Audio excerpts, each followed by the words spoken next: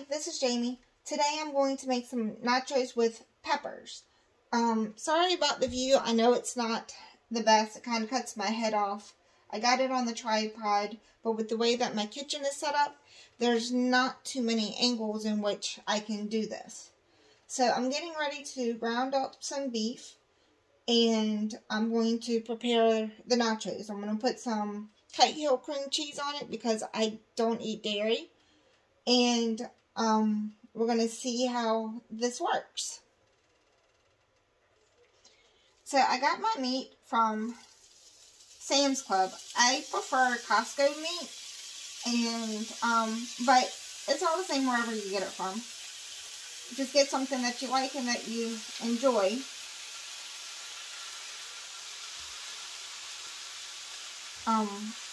I have oil in my pan to help it not stick. I'm just going to crumble it up. This is going to cook for a while, and we'll go from there. While that is browning, what I'm going to do with the other half of the meat is I'm actually going to make meatballs. That way when the meat is done, I can actually just make the meatballs and I can stick them in the freezer, or I can stick them in the crock pot for the boys for later. Now, I don't really measure what I put in stuff. I just kind of grab and go. So that was pepper. This is garlic. I love garlic. You can never have too much garlic in my opinion. This is ginger.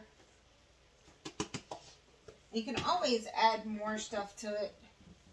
Whatever you like for your seasoning. That's nutmeg, and this is going to be paprika. I don't use a lot of fillers or anything like that, and I kind of avoid salt. I just mix them up a little bit to get the seasonings throughout. Once the meatballs are done, I put them in the pan. I just brown them. I don't cook them all the way through. That way they can cook all day if they need to in the crock pot when I put them in. I make my meatballs about this size, give or take. The boys like them smaller, so however size you like your meatballs, just go ahead and round them. Like I said, I don't add eggs, I don't add breadcrumbs or anything like that, just my basic seasonings. And my sauce is, I'll get around to doing that, but it's ketchup and jelly, and then I add some more seasoning to the sauce. I like to put it in the crock pot while I'm cooking the meatballs to go ahead and let the jelly melt down some. But however you want to make your sauce, whatever sauce that you like. Some people do the Rotel, some people do barbecue sauce, some do marinara. It doesn't matter, just whatever you like. But that's how I make my meatballs. Okay, meatballs are done.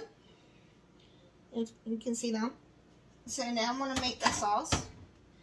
I put in grape jelly.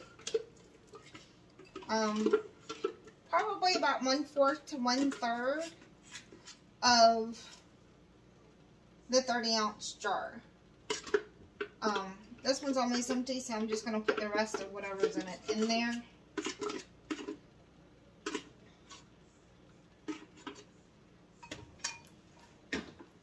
Ketchup, probably maybe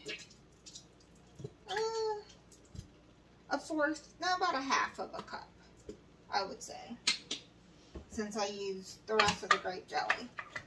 And then I stir that together, kind of break up the grape jelly a little bit. Might have put a little bit too much ketchup in this one, but that's okay. Or maybe not. And then I like I said, I'm a garlic fiend, so garlic and pepper are my two favorites that go in there. A little bit of ginger. And I just mix that in. So while the meatballs are going to cook in the pan after I finish grounding the meat, then once they cool a little bit and get some of the added grease off, I'll throw some in the crock pot. The crock pot is going to go in the other room where I have my stuff, and that's just going to sit on there on high until all of this is done. That way the grape jelly, if you can see in there, will be melted. Okay, so I got these peppers. They were buy one get one at, I think, Publix, end of last week or something like that. So I'm going to go ahead and use them. The tips and things I do not use will go in my little container. This container I will dump at the end of the day into a, or when it's full, into a freezer bag, and then I'll freeze that. I freeze it because I use it to either make spaghetti sauce or veggie broth, depending on what vegetables I have and which ones are good to eat and which ones are not. Once, like the end of the zucchini, the end where you get it from the vine, that would go in a different bag versus the other one. Sometimes I just throw it all in, sometimes I separate, just so I can have spaghetti and veggie broth already done. So that's what I'm going to be doing. I'm going to go ahead and wash my veggies, and then I'm going to cut them up. Okay, with the pepper seeds, I'm going to throw them in a bag for right now. And hopefully I can grow some soon. I don't know. I've never actually had a green thumb, but I'm trying. This year my herbs have survived so far, so I'm making progress. And talking about progress, you can see that the meat, although it's cooking on low, it is making progress. So that will be done in a little while.